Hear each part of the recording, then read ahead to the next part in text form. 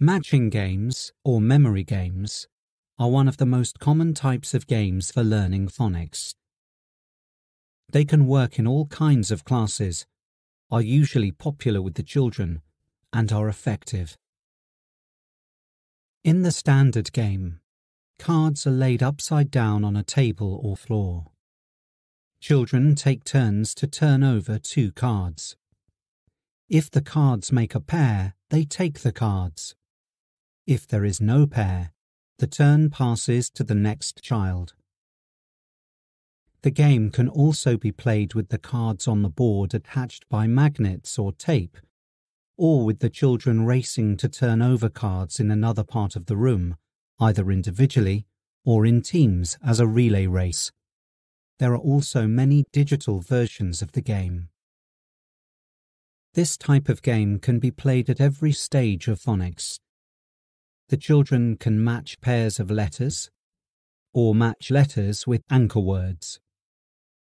They can match individual words, match words and pictures, match words from the same phonics family, match sentences and pictures, and so on. Once you have a basic grid on your computer, it's easy to type in whatever letters or words the children need to practice. Print it out, make 2 copies, cut out the individual pieces of paper, and the game is ready. Of course, it is better to play with more robust laminated cards, but the game works even with pieces of paper.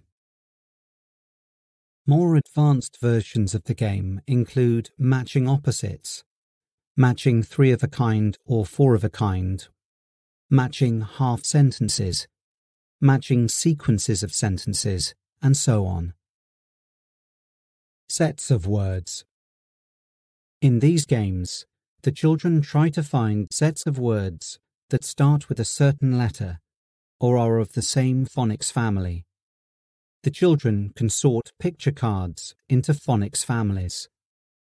For example, they can throw a sticky ball at the cards, and when they hit a card, write it in the correct category in a grid.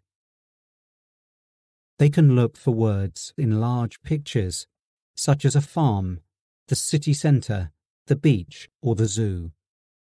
They can find things in the classroom or in their bags.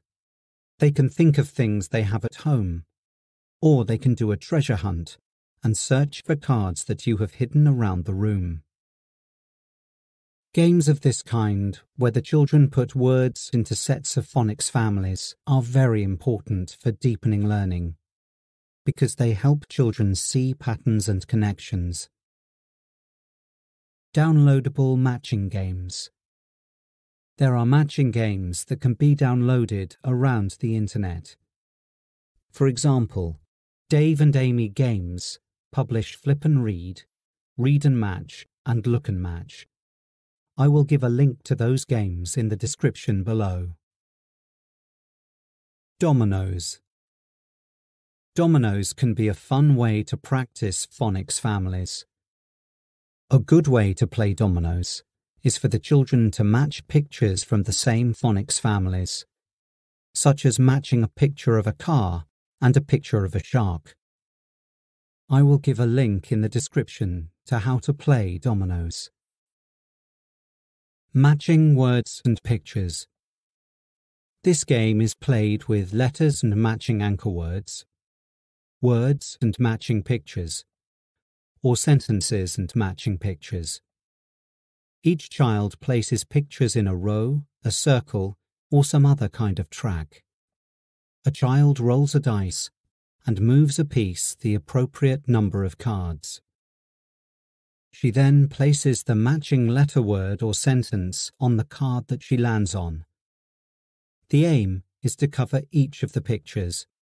The game can also be played in teams. Go Fish. I expect you know how to play this game. Just in case you don't know, I will put the rules in the description below. Go Fish can be a great game at every stage of phonics, especially for matching words from the same phonics family. Bingo. There are many ways to play bingo. One way is for the children to match pictures with words or letters.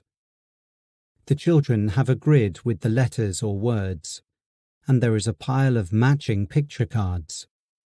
The children take turns to turn over the top card from the pile and say what it is. Each child who has the matching word or letter covers it with a chip or counter. An interesting way to play the game that builds up anticipation is for the children to guess what the next picture card will be before they turn it over, and get a bonus if they are correct. You can see the video How Children Learn for a discussion on why it is so important to build up anticipation. Bingo grids can be made by the teacher. Alternatively, the teacher can dictate words for the children to write in their grids, or the children can choose which words to write from a larger selection of words provided by the teacher.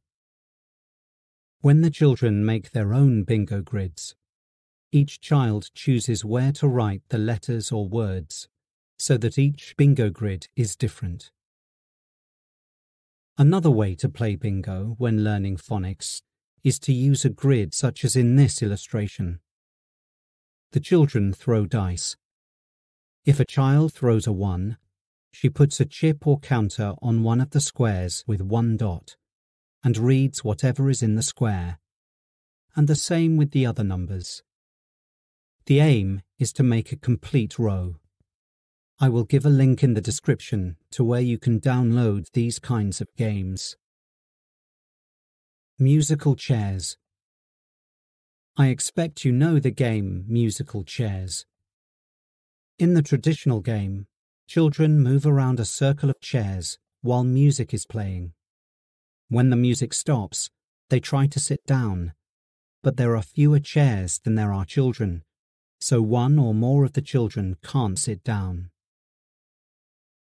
There are various ways to play musical chairs in the English class. One way is to have picture cards on the chairs.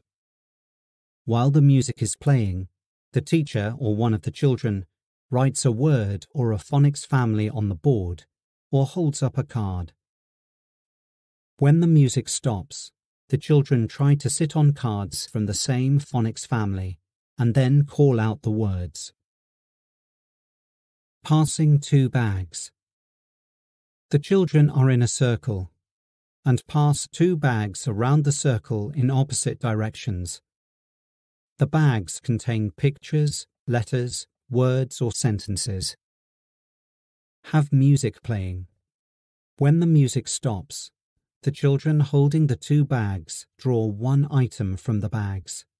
If they match, they are put aside. If they don't match, they put them back in the bag. The aim is to take all of the items out of the bags. One bag could contain letters, and the other bag anchor words, or they could match words and pictures, sentences and pictures, 2 pictures of things from the same phonics family, or anything like that. Robbers. It is best to play this game in a room where children can run around, and there needs to be a lot of picture cards or word cards. Place a few phonics families cards, such as R or E, around the room.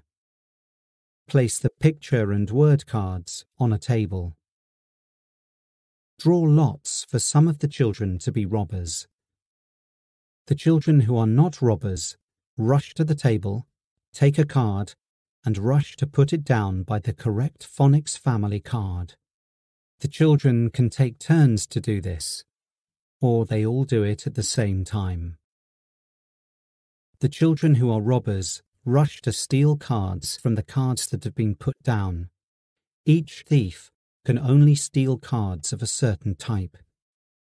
For example, words starting with a certain letter, or animals, or something like that. If there are enough children, 1 or 2 children can be guard dogs that try to touch a robber before she can take a card she has stolen back to her starting place. I will introduce more games in the next video.